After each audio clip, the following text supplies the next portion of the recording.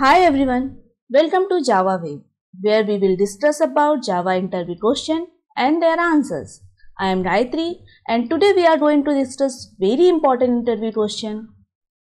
Difference between interface and abstract class. So what is interface and what is abstract class? Interface and abstract class both are one of the way to provide abstraction in Java. What is abstraction? In abstraction, only required feature of an entity is exposed to external world and not all the detail. And both interface and abstract class are used to create contract between classes. So first we will see this with the help of Java code also. This is an interface vehicles where we have a variable vehicle type, an abstract method vehicle color, a default method traffic rule, and a static method speed. After Java 8, interfaces can have default and static method too. Before that, only abstract method was allowed. Abstract method means only method declaration, there is no method implementation.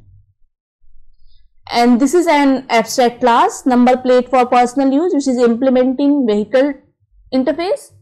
Here we have private variable, a final method, and an abstract method. But to declare a class as abstract or to declare a method as abstract, we need to put abstract keyword before them, which is not required in interface. There is one more abstract class, number plate for commercial use, which is also implementing vehicle interface, same as this class, number plate for personal use. This is also implementing vehicle interface. And there is one final method, vehicle number plate, and SOP is there. Color of number plate in India for commercial use should be yellow.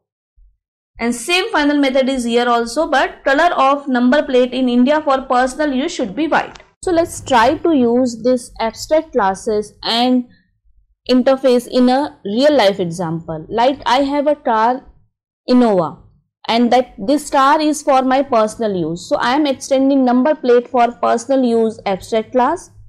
To get a basic feature of a vehicle, I am implementing vehicle interface also. So first rule will be for this class to implement all the unimplemented method, all the abstract method, whether it is coming from a abstract class or from a vehicle. So first I need to implement all the unimplemented method. So this will be first rule for my class. Now we will try to understand all the differences between interface and abstract class one by one here. Interface keyword is used to make an interface, whereas abstract keyword is used to make a class abstract. An interface can extend multiple interface, whereas an abstract class can extend single class, which could be another abstract class also, and it can implement multiple interface. An interface can have abstract, static and default method, that too after Java 8. Before Java 8, only abstract method was allowed. An abstract class can have abstract, non-abstract, final, static, all kind of method. Variable in interface are by default public, static and final variable, whether we are declaring them public, static, final or not. Whereas variable in abstract class need to be declared as per their requirement. In interface, all the methods are by default public, whereas in abstract, method need to be declared as per their requirement. Object of an interface cannot be created and it needs to be implemented. Means we cannot create object of interface by using new keyword, and it need to be implemented by another Java class to create object of an interface. Similarly, object of an abstract class also cannot be created directly and it need to be extended. Interface cannot have constructor, whereas abstract class can have constructor. So these are main difference between abstract class and interface. There is one more famous interview question, how to choose between abstract class and interface. As we know, abstract class and interface both are here to provide abstraction. So when to go for interface and when to go for abstract class. If we know about only nature of method but not sure about their implementation, So we can go for interface, because in our interface I can keep all my method as abstract so that it can be implemented as per their requirement.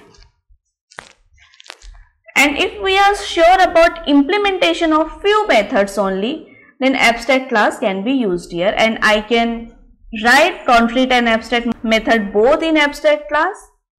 One more reason to choose interfaces over abstract class is a Java class can extend only one class, whether it is abstract class or any other concrete class, but it can implement any number of interfaces.